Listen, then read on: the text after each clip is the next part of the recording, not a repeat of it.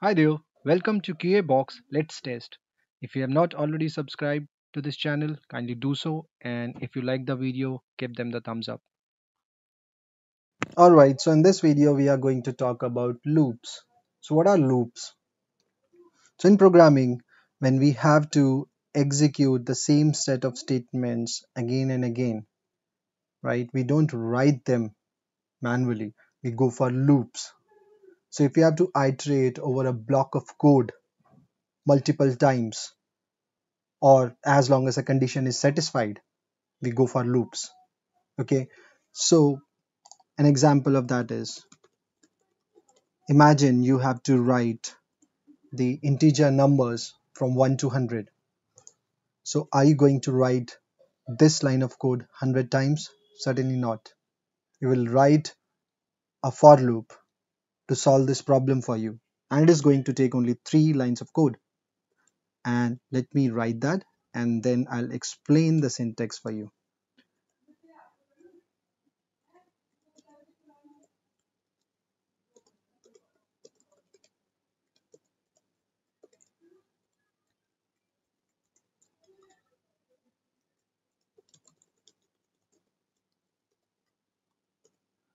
So these are the 3 lines of code that you have to write to print numbers from 1 to 100 onto the console.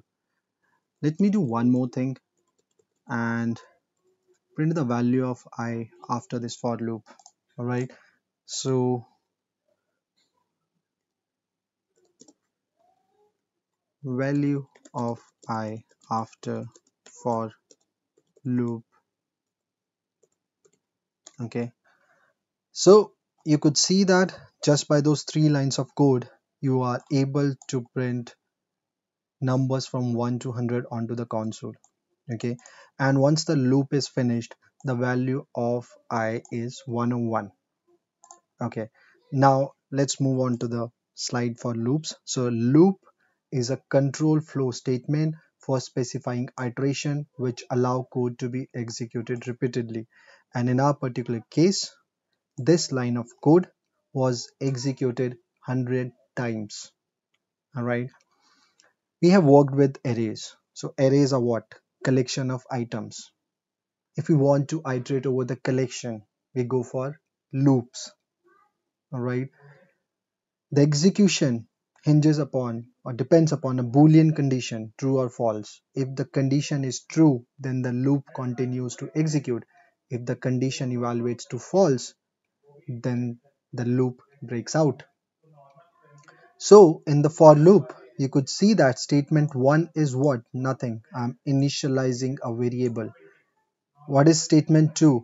In statement 2, I'm validating whether the variable that I've initialized is less than 100 or not. So this condition, this is a comparison operator. It would return as what? True or false.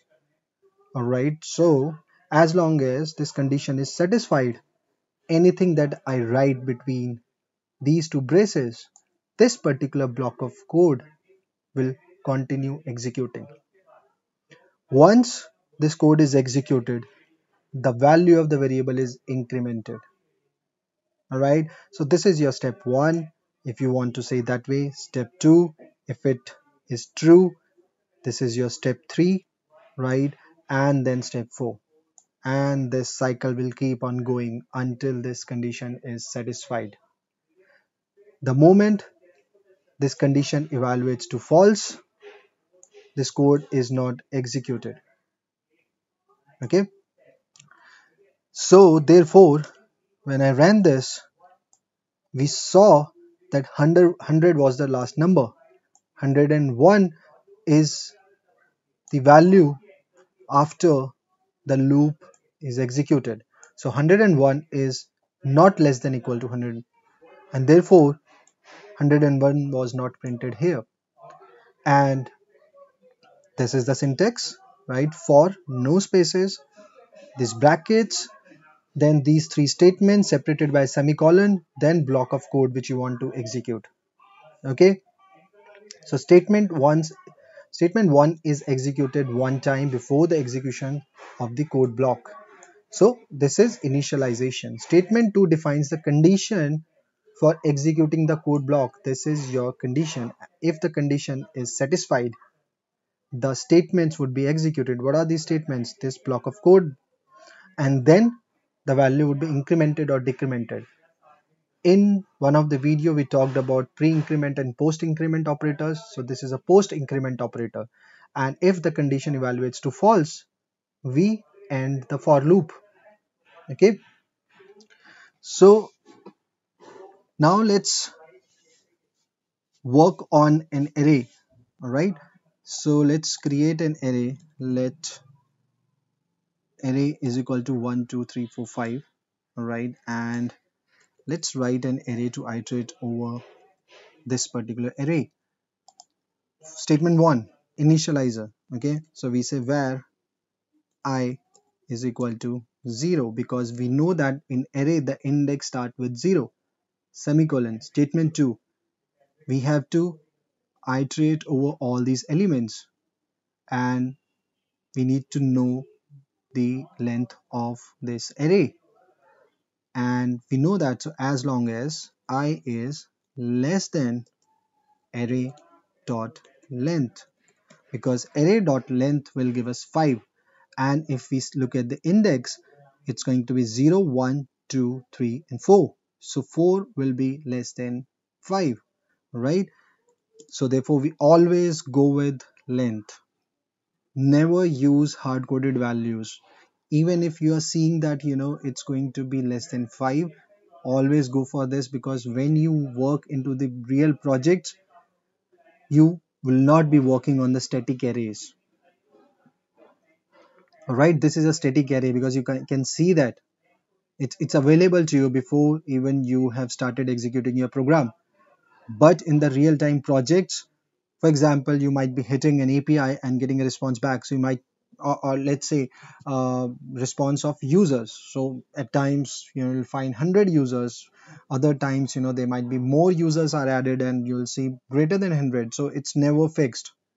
Therefore, always go with array.length, and we say I plus plus. Okay. So if we never increment this value, so what will happen? If we never increment this value, we enter into a never ending loop, because this condition, this variable will be initialized again, and this condition will always be satisfied. Make sure that you use the increment. Okay, this is the problem or mistake that most of people make when they work with while. So make sure that you provide the increment or decrement condition. Okay, so now what do we have to do? So we have to say console.log, we want to print all the values.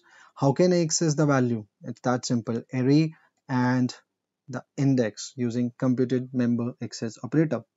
Right, and we are working on the index, isn't it? So first time the index would be 0, and that would return us 1. Second time the index would be 2. Third time, sorry, first time the index would be 0, then 1, then 2, then 3, then 4. So using this we are able to print all the values. All right, let's hit enter, and you could see that we are able to print all the values. Okay, so that's the purpose of for loop.